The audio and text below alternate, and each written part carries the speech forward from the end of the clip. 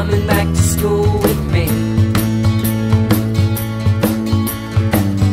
We could have done it all so easily.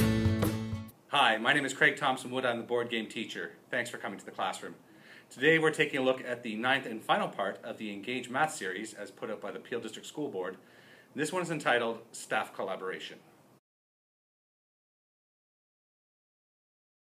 Now in staff collaboration, the main thrust of this is that on the Engage Math document itself, under the Staff Collaboration tab, it has a whole bunch of different things there that people have added to the Engage Math document for ideas of things that they have that could help with teaching math in the classroom.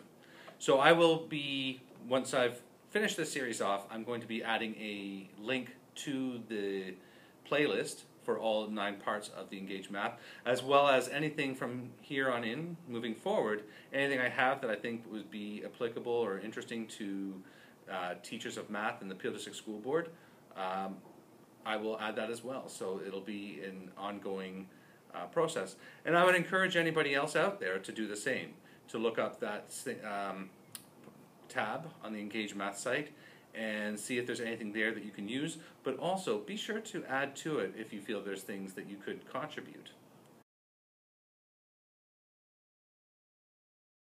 And while talking about staff collaboration, I don't want to limit this to just the Engage Math document. I want to think of staff collaboration in terms of what we can do within our schools.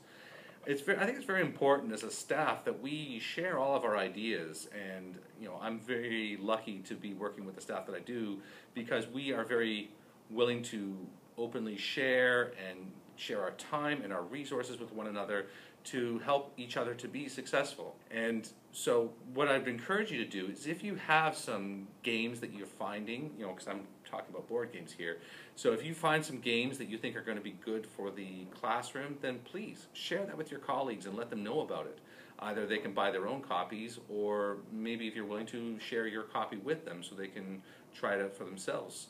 Or if you find a game, then maybe what you can do is something that I've done myself, which is to have a lunch and learn, where I invite the staff members down during a lunch period and show them how to play some of these games and discuss how it might be used in the classroom to encourage more of the games in the classroom. Well, that's going to wrap it up for today's episode, and that's going to wrap it up for the Engage Math series. Hopefully there was some things in here that you were able to use in your own classroom, and if you have any questions about anything in Engage Math or anything at all board game related, please always remember to leave me a message in the comment section below. But until next time, I'm Craig Thompson-Wood, the board game teacher, saying thanks for coming to the classroom.